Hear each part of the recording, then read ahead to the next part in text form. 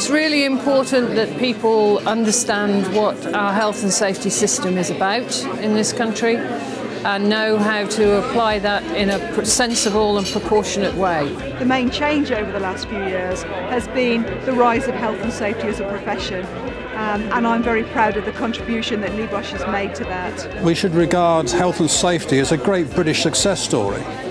Yes, there's still too many people being killed or injured at work, but far fewer than the position 10, 20, 30 or 40 years ago.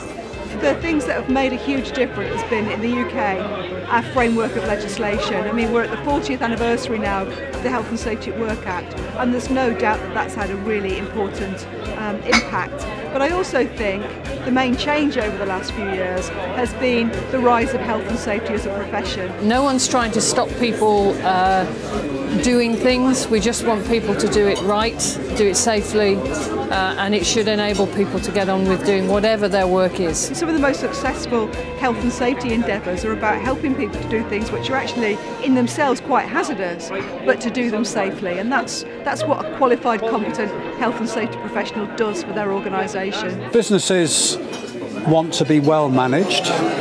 They want to take a proportionate approach to health and safety.